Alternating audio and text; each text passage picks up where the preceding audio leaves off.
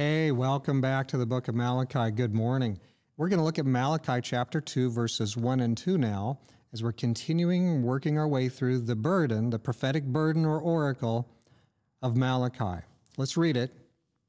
And now, O priests, this commandment is for you.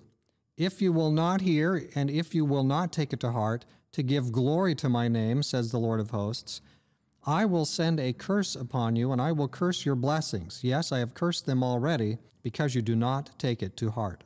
Now, there's something kind of interesting here about the book of Malachi.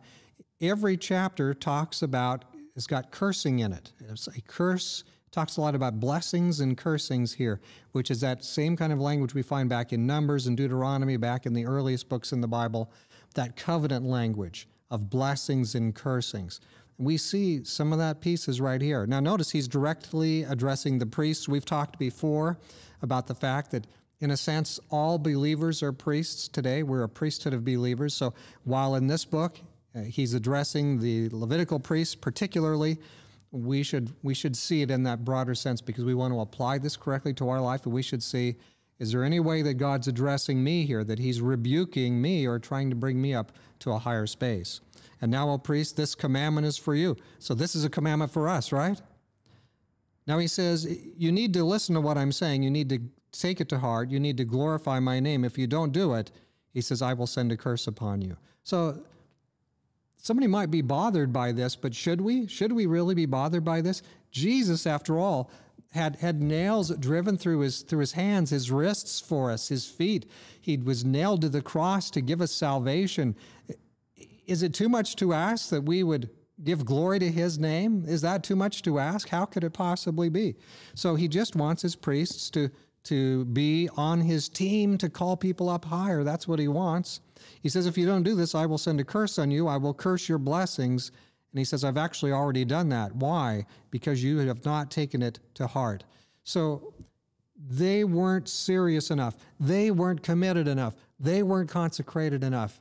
And the question then comes back across the ages, 2,000 and longer years, from Malachi to you and me. Am I committed enough? Am I consecrated to him enough? Am I really living to give glory to my name? Or am I sort of one of those Christians that's kind of walking through, and every now and then I think about God, and then I go on and think about every other which thing. I think about what's in the refrigerator. Is my God my belly? Is my electronic devices, my automobile? What am I serving? I should be serving God all the time. God should not be far from our heart and from our thoughts at any time. Who do we think of? Who is the one that we love? Who is the one that we want to copy and emulate? So instead of having our blessings be cursed, let us take it to heart that God wants us in his service. He's calling you and me to be faithful servants. So let's pray. Dear Father in heaven, what days these are, what needs there are. There are people that need to be brought in like a harvest that needs to be brought into the kingdom, and how few laborers there are. And Malachi is taking the task, because you told him to. Malachi is taking the task some of your servants who weren't doing their job in the last centuries before you sent Jesus. Help us to be right. Help us so that our blessings are not cursed. And Lord, it's not too much to ask, not at all. Thank you for Jesus. We submit all to you, and we do it in Jesus' name. Amen. Oh, may this prayer be true for us today, and may we help others come up higher. God be with you.